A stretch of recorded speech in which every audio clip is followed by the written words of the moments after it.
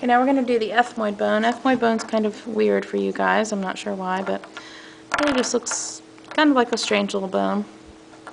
And the way it sits in the skull is like this.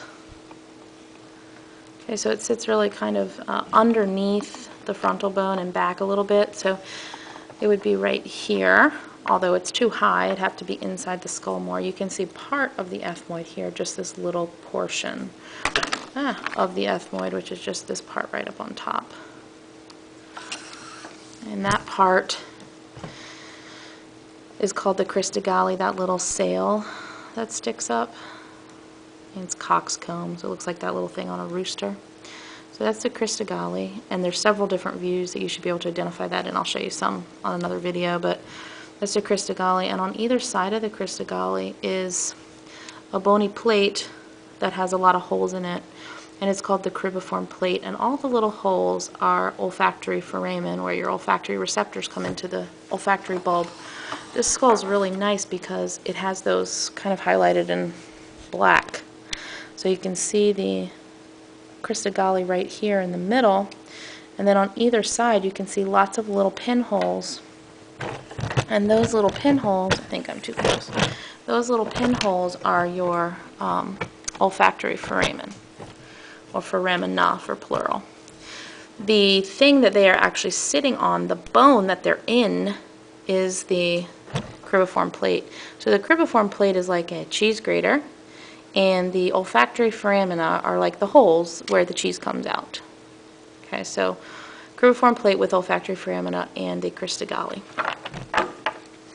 The two large masses of the ethmoid are called lateral masses, and right in between those two you have this piece of bone that cuts the lateral masses perpendicularly.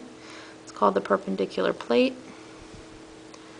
Okay, you can see that little bone right there, right down the middle, perpendicular plate. This is the orbital surface. This is the part you can see in the orbit of the eye. So like if we look at this guy, you can see that yellow right there. That's the ethmoid bone, the orbital plate of the ethmoid. You have some concha on this bone. You had the inferior nasal concha, which is the lowest bone, so it would be down here inside the nose, and the concha serve to make turbulence in the air as you breathe in to make it warmer and put some water in it. So this would be middle nasal concha, and this would be superior nasal concha. Inferior would be down here, middle nasal concha here, superior nasal concha here.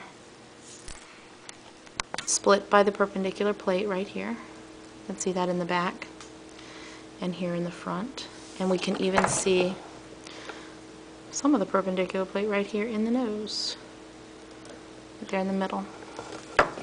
Okay, so that's ethmoid. It's really not too bad. Okay, now we're going to look at the maxilla and the mandible. So we're doing facial bones now. So here's half of a maxilla. Obviously you'd have a matching half over here. So you can see it right there.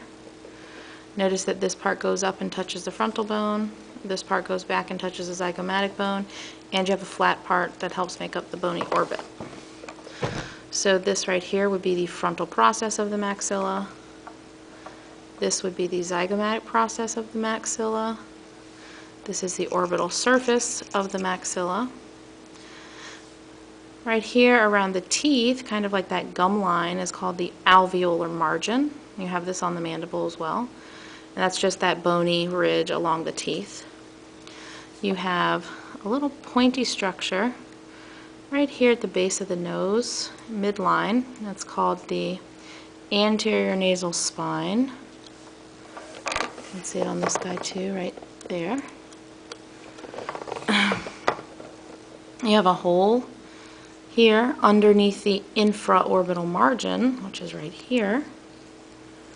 It makes up the lower portion of that bony orbit. And you have an infraorbital foramen. So there's a hole here. Infraorbital margin, like the rim of a cup. Infraorbital foramen is the hole. If we look at the mandible from the inside, you can see there's a big opening inside this bone. That's your sinus. So that's maxillary sinus. And you can see the hard palate here. So this is going to be part of that hard palate when you rub your tongue up against the top of your mouth. Same thing we saw here. Okay, it's called the palatine process because at the back of this thing, it touches the palatine bone.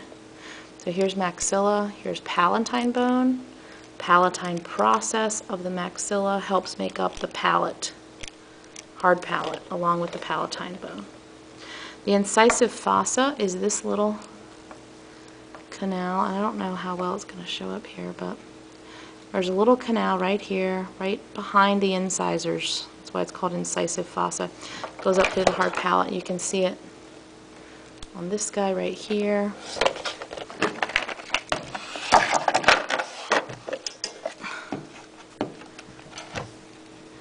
Here's your maxilla, palatine process, and here's a hole. Okay, so it's right behind those incisor teeth.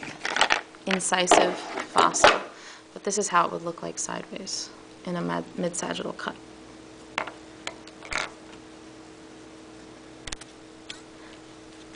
We'll look at the mandible next. Lower jaw. You have an alveolar margin on the mandible as well. Ridge of bone, that gum line right along the teeth. Mandible has three basic parts. You've got the body, you've got the angle, which is this turn here, and you've got the arm. On the body you have these two bumps in the front called the mental protuberance, and you have holes on either side called the mental foramen. So you can see that there, mental protuberance, mental foramen, that's all on the body. Here's the angle of the jaw, here's the arm. On the arm you can notice two processes here.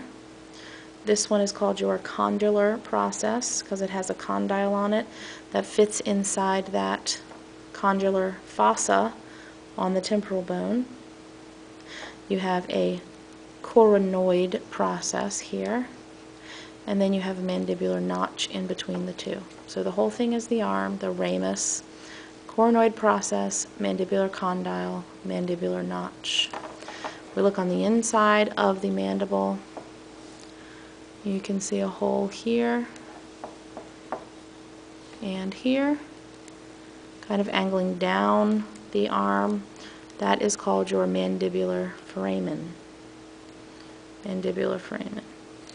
Mandibular symphysis is just the union of the two sides of the mandible here in the front. Okay, now we're going to kind of look at some miscellaneous stuff and some put together skulls and kind of review some of this stuff. This is a sinus model. Shows you all the bony spaces in the skull. These are frontal sinuses. This is the sphenoidal sinus here. Maxillary sinus in pink. These are ethmoid sinuses, and these are called mastoid air cells.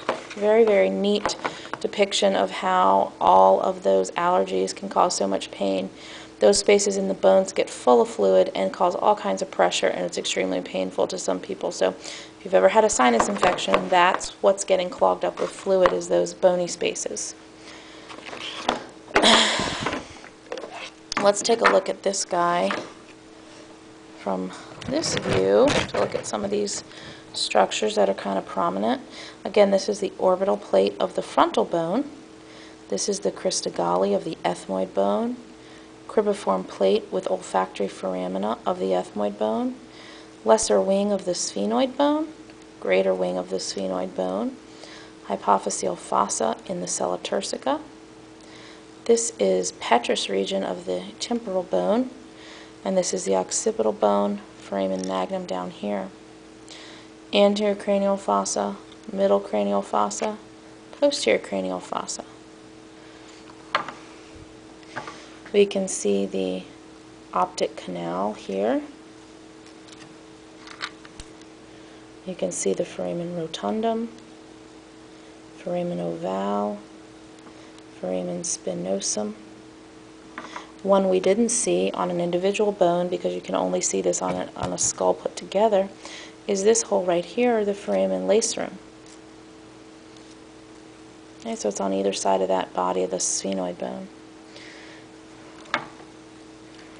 can also see on this guy this large hole down here next to the foramen magnum on either side, and that's called the jugular foramen.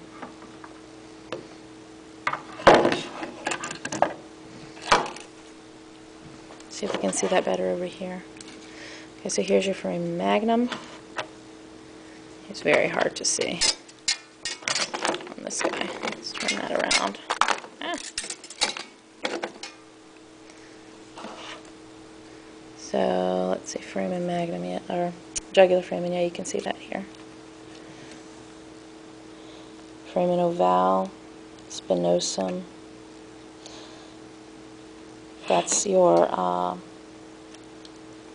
carotid canal, foramen lacerum, mastoid process, occipital condyles, styloid process is here and here. Here's your pterygoid process of the sphenoid bone, medial plate, lateral plate, vomer, horizontal plate of the palatine bone, palatine process of the maxilla,